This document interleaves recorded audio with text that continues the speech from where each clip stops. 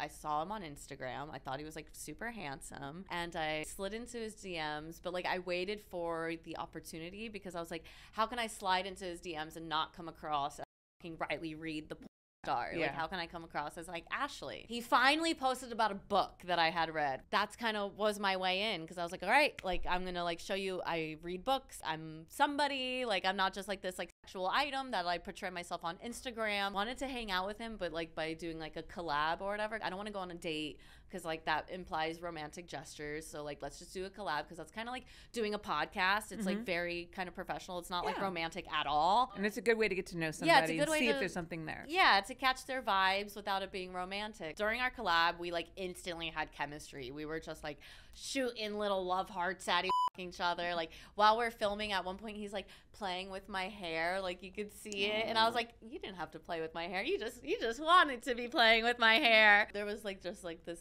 really cute intimacy that we had, and we hung out a couple of times, and then we were basically inseparable ever since.